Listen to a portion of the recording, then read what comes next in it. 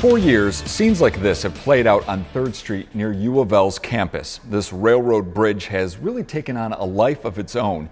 In tonight's WDRB Sunday edition, WDRB's Travis Ragsdale and Marcus Green explain the plan to cut down on crashes at the can opener.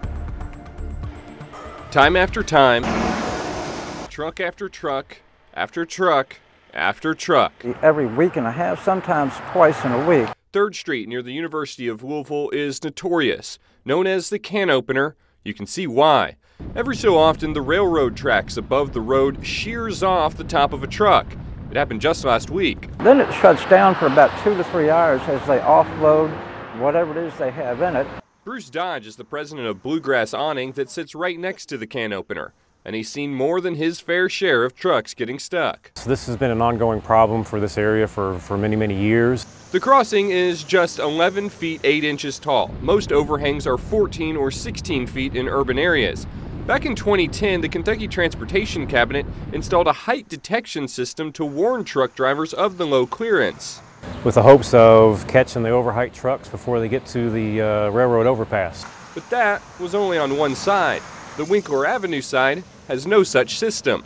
Over the last 3 years, there have been about 125 collisions, with about 10% involving commercial vehicles on the side with the high vehicle warning system.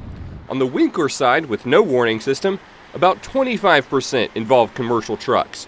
But Dodge says that only tells part of the story. Probably a third to 40% of them, they never get reported. They drive off. If the semi doesn't get too far under, first thing they do, put it in reverse, they back up. But now KYTC will add one of those warning systems on the Winkler side, approaching the University of Louisville campus. It's actually 2 sets of beams that go across the road about 250 feet in advance of the sign.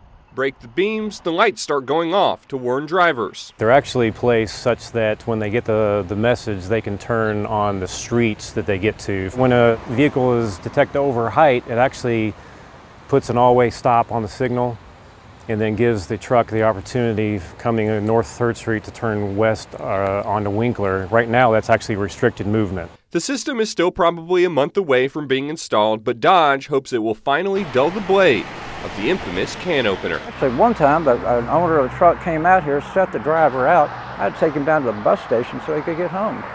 He got fired, so I don't know how many people lose their CDLs over this. Anything, if it cuts it in half, it'll be better than nothing at all. Travis Ragsdale, WDRB News. On our website at WDRB.com, Marcus Green explains why KYTC says it didn't put a detection system on both sides of the bridge 10 years ago.